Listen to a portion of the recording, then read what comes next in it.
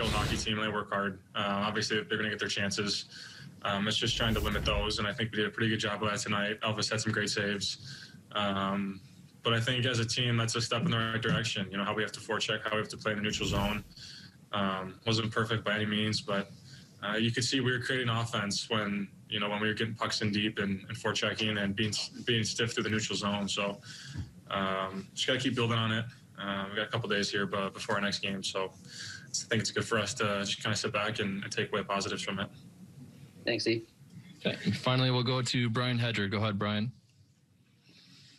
Yeah, guys, can you just take us through your goal a little bit there and just that whole sequence? And it looked like it was a nice feed from Texier there off the left wing. Yeah, we were in the zone for a little bit there, kind of moving around. Jonesy was kind of moving on the blue line, and forwards were working really hard down below the goal line, and that's where we have success. And I think Boone kind of tips it maybe out to Tex. I don't really remember the play fully. And then I saw an opening, and Tex makes a great play right in my wheelhouse, and didn't really have to do too much, just put it on net. Has Texier impressed you with his he's got scoring going on so far in these first 6 games. Have you guys been impressed with the way he's been able to do that in his second year? Sorry. Fliggy's behind the camera doing stuff. But no, yeah, I'm really impressed with Tex this year. I think last year he was really hardworking. You could tell he had that skill, and I think it's showing this year. With how hard he works, he's deserving everything he's getting right now. When guys work that hard, obviously you root for them, and we're glad he's on our team. It's a tough guy to go against with how hard he works. You guys get 13 guys on the score sheet today. Just how big is that to be able to get everybody clicking and get so much balance? Well, I think that's just who we are. When you look at our lineup, when we get contributions from everybody and we're playing the right way, usually guys are touching the score sheet a little bit more. And, you saw that tonight. It was just every line was bringing something. And that's how complete we can be when we play that style of game that we need to play, where we're just hard, we're heavy, we clog things up. And then all of a sudden we get to pounce on opportunities. And I thought we did a great job of that, and not opening ourselves up. That's a good team over there. They're going to find their chances. But I thought we did a really good job of just understanding when to go and when to press. And you could see, the style of hockey that we're used to playing here as a team really come out today. You guys obviously don't get a chance to play Winnipeg very often, but we all know how good Line A is. With Jack Roslovic, he's been a guy who in the offseason has skated around here locally quite a bit.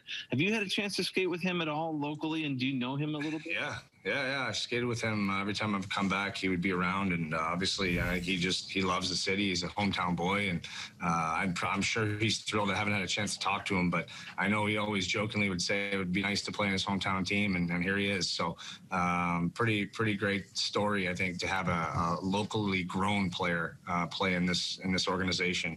A guy that grew up here and went through the minor systems and now has a chance to play for the top team in Columbus. I think that's an awesome story, and a lot of people, I'm sure, are proud along the way to have been a part of his. So I'm sure he's going to come in here and do his best, and we're thrilled to have him, and obviously Line A as well. And just knowing what he brings to our team, it's exciting.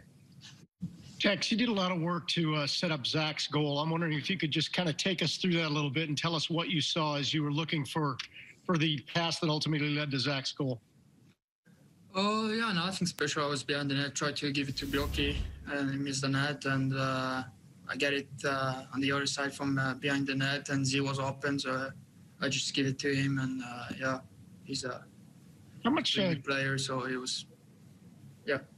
Sorry for interrupting. How much gratification comes with setting up a goal like that? Again, given the amount of work it took to create that play.